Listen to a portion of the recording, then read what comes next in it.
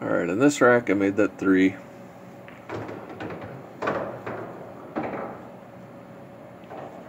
I don't really like how that 2 and 5 are kind of behind the stripes and in a bad spot, so I go ahead and go with the solid or stripes to start with. So I go ahead and make this 14.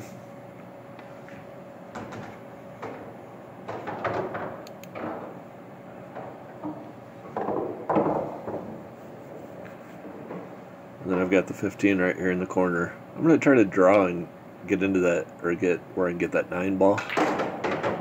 Ends up hitting that 6 nice and square and not leaving myself a good shot to end up with behind the 5. So what I end up doing here, and every once in a while this comes up, you have to do a kick or something like that.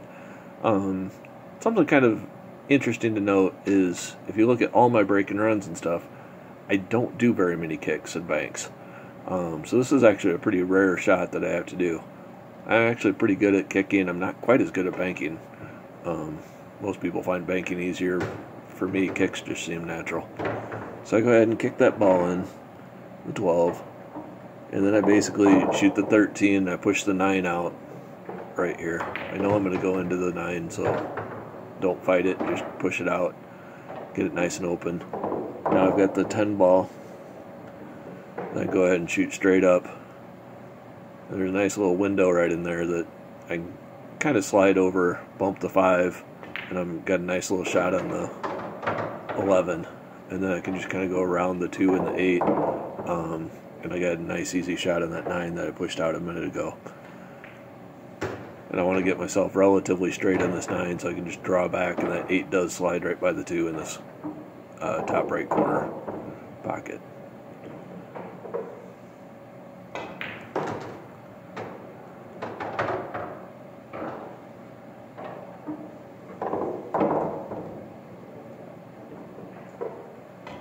Had I gone ahead and shot that 9 before shooting the 11, I would have had a tough shot to get on that 11, so I kind of like that 9 first.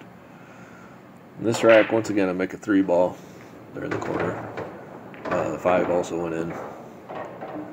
And what I really don't like in this is if I were to take stripes, that 13 and 10 and 15 all kind of end up a little bit tied up together, hard to work around. So I go ahead and go with the solids, and I go with the 7 ball. And what I really wanted to do is push that 2 more towards the rail. It would have left me pretty easy. Instead, I kind of tied it up with the 6. Fortunately, that 2 was close to the 6, and it's close to dead on for a combo. So I end up having to shoot the 2-6 combo. I know the 2 is going to slide by the 8 ball there, so I'm safe. Don't have to worry about hitting it in.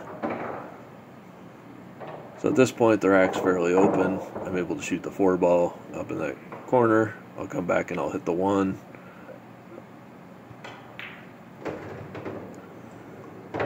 And then basically stop for the 1. I'll hit the 2. And on the 2 ball, I bump into that stripe there and use it to stop for position on the 8 ball.